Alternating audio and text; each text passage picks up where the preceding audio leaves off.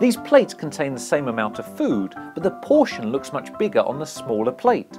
So replace larger plates with smaller ones and you'll end up eating less. Don't reach for snacks using your dominant hand. Instead, use your non-dominant hand and you'll end up eating about 20% less. Short, wide glasses look like they contain the same amount of liquid as a tall, thin one, but that's an illusion. Actually, they hold far more. To cut down on drinking, use a tall, thin glass. Then there's the power of mirrors. In one experiment, psychologist Brad Bushman Hi there, I'm Brad Bushman. placed both healthy and unhealthy food on a table and asked people to snack away.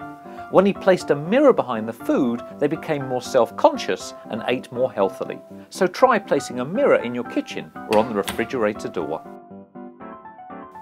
You'll consume fewer calories each day if you chew gum when you feel hungry.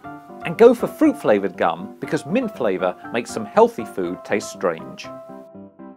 People who eat quickly consume more. To eat less, just slow down and perhaps put your fork or spoon down between each bite.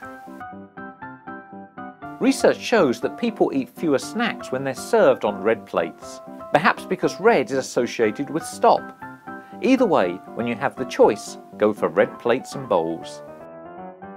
You eat more when you watch television, and so simply turning off your TV at meal times means that you'll consume up to 50% less.